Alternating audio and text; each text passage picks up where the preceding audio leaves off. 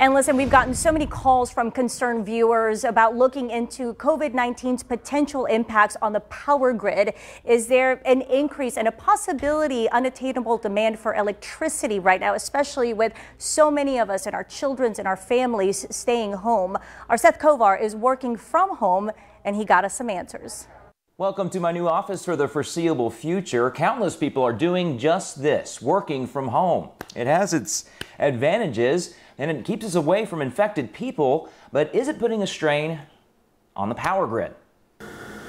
Flipping on the lights and firing up the computer, the start to another day in this age of coronavirus. I've never witnessed anything like this in my life. COVID-19 is taking lives, but it's also disrupting so many more. And with so many concerns about the virus, we've been hearing one in particular more often recently. Can the power grid keep up with all this working from home? I don't see how people staying home is going to use up more electricity and more power to where we don't have any more. I don't see it. Robert Cisneros agrees with him. We just happened to run into the constable for Nueces County Precinct 1 taking a break along the seawall. Well, I don't see the correlation between using too much power at home as opposed to using it at work.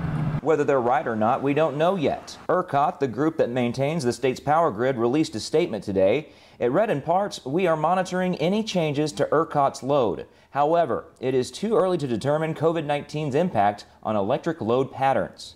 The statement went on to say that if they find a spike in electricity demand, they'll reveal it in a report in May. That would be concerning, yeah. I mean, especially the way everybody's freaking out. The freak out would amplify if the power went out, something people fear could happen if too many ERCOT workers got sick at the same time.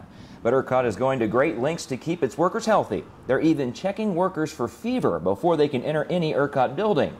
If that's not enough to ease your concerns, try this. Keep up your spirits, keep doing what you're doing. Seems like we're on the right track, and go outside, enjoy God's creation. Some more ways that ERCOT's trying to keep their workers healthy. They're changing which control room they use. They're wiping down surfaces in between shifts. And like me, if the worker doesn't have to be on site to do their job, they're working from home.